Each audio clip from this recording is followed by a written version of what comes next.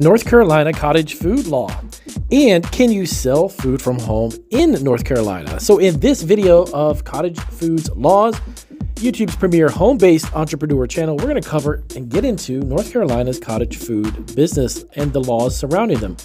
But you might be a little shocked at what I'm about to tell you based on what North Carolina has in place. And we're going to get to that right now.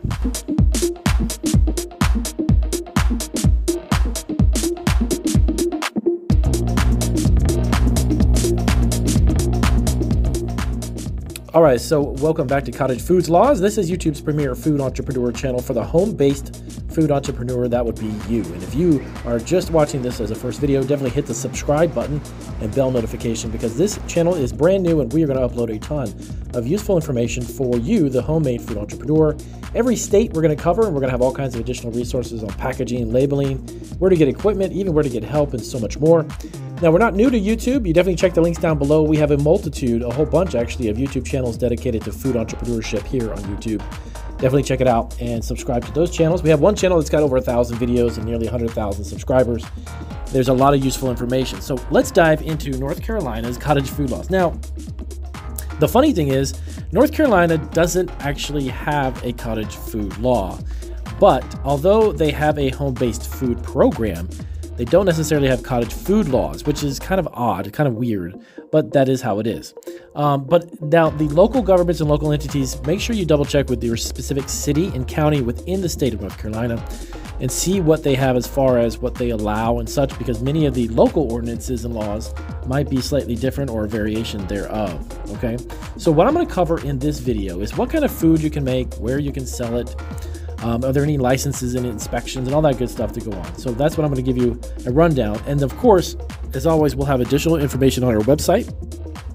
In the description section, you'll see a couple links there as far as North Carolina is concerned. So let's get right into it. Number one, selling. So where can you sell cottage foods? Where can you sell homemade foods in the state of North Carolina? Now, farmers markets, of course, is one of them. Keep in mind, though, every farmers market may have its own rules and regulations. You may need to get a license or permit from the specific farmers market that you're going to attend. Now, that has nothing to do with the cottage food laws or any of that sort, or the state of North Carolina. You need to check with them. So every farmers market is kind of run by the owner of that market. So you may have to either pay a fee or may have to get an additional type of permit or license. So be aware of that too. You can sell online, roadside stands, restaurants, retail stores, and even from home. If you are okay with it and comfortable, you can actually have your customers come directly to your home. As far as delivery services and delivering, you can do that as well, but you have to deliver it in person. Normally, that's how most all states work. If you have a delivery set up where somebody wants to order something from your home, maybe you're doing cakes, maybe you're doing special event cupcakes or something to that effect, you can definitely deliver it, but you have to deliver it in person, okay? So keep that in mind. The variations also of selling online, most states are starting to, little by little, evolve and allow you to sell your product online with a website, but they're not allowing you to ship it over state lines. Now, that runs into a bit of a problem because I'm an e-commerce business guy myself, and I know that we get orders from other states. And delivering them and shipping them over state lines, we're actually in a commercial kitchen, which is licensed totally differently.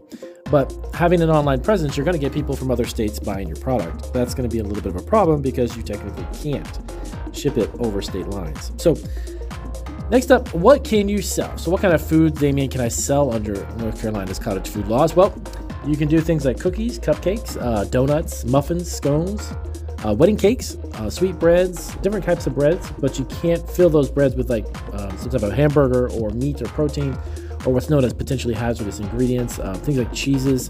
These are items that are actually time or temperature sensitive, and they have to be kept and maintained at a certain temperature or eaten within a certain time frame. So keep that in mind when you're doing breads or if you're stuffing things with different types of cheeses and things. That's normally not allowed.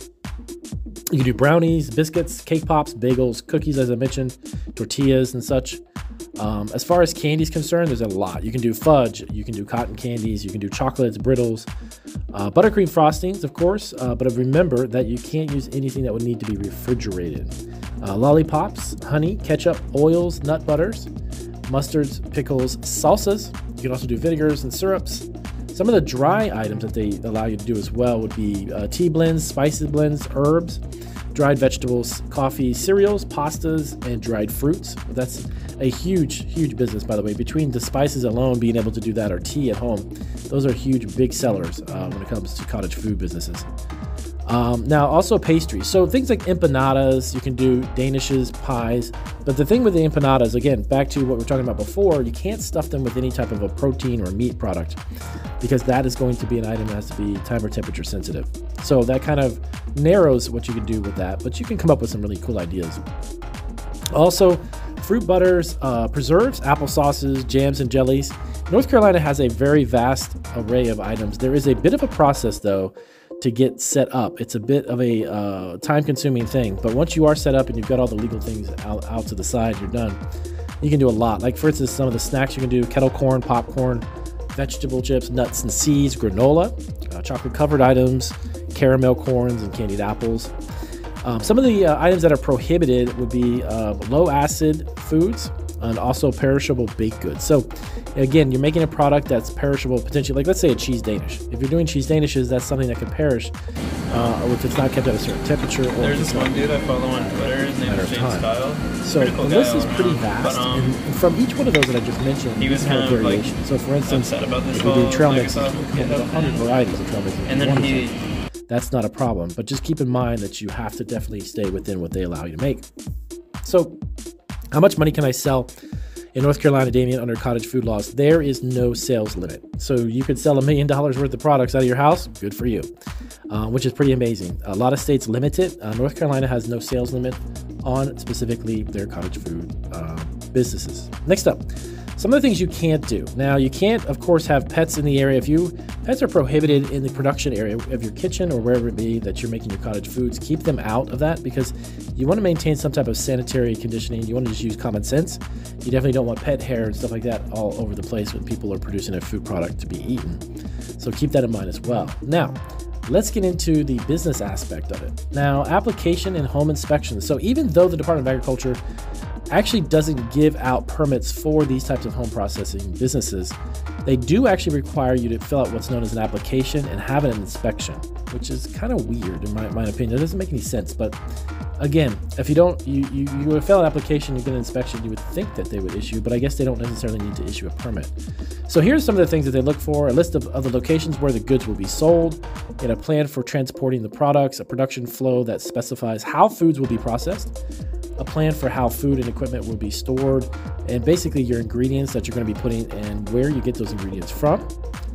Now, keep in mind, if you want to make acidified foods, you will have to take if the processor basically wants to make acidic foods like pickles, preserves, and dressings and sauces, they have to take a course on safe production of those types of products. Now, that's between about $300 to $450 for those specific classes. Next up, you have to also get well testing. So many of the cottage states, every law pretty much is the same about this. If you have a well on your property and you're getting your water from a well, your water will have to be tested to ensure that it's clear and free of bacteria, and it's sanitized and sanitary for you to use. Because remember, you're going to be using water to clean the different utensils, pots and pans, all your cookware to make your products at home. So they want to make sure that that water is clear and not free of bacteria. So the label requirements. So Damien, how do you label the cottage foods as far as what do I have to put on it? What's required? Good question. Number one, the business address. Now, the business address is actually going to be your home address. You cannot use a P.O. box. You cannot create an LLC in your neighbor's house or a commercial kitchen. You have to use your home address. The name of your business. So if it happens to be Damien's Chocolate Covered Cookie Factory, then that needs to be the name on there. Make sure you put the business name. Next up on your label, you need to have ingredients. Okay, so the ingredient listing is very unique. You need to make sure that you add it from most to least. So whatever the most used ingredient, you need to make sure that you've got that on there down to the least. Next up is the net amount. So the net amount works like this. Whatever the weight of the product is, if it's 16 ounces of, let's say, trail mix, you need to weigh that and you need to make sure that's on the label. That's not including the packaging. So if you put it in a bag, don't weigh the bag in the label. It needs to be done separately. If you have a canister or some type of container that has any weight to it, that's not net weight. Make sure that it's only the product and the amount that's going to be on there. Of course, it doesn't have to be 16 ounces. Whatever size you come up with, you need to make sure that's on the label. Next up is the product name. So if it happens to be Damien's Amazing Trail Mix, then that needs to be on the label too. You need to put Damien's Amazing Trail Mix. Of course, whatever it is that you're making might be slightly different, but keep that in mind as well. So that's pretty much the gist of what you can do and how to get up and running in North Carolina. If you're looking for more information, check out down below in the description section. As I mentioned, I'll have some links directly to some information from North Carolina, actually, specifically, and that'll help you out even more. And if you have any questions about it, let us know, and I'll see you guys on our next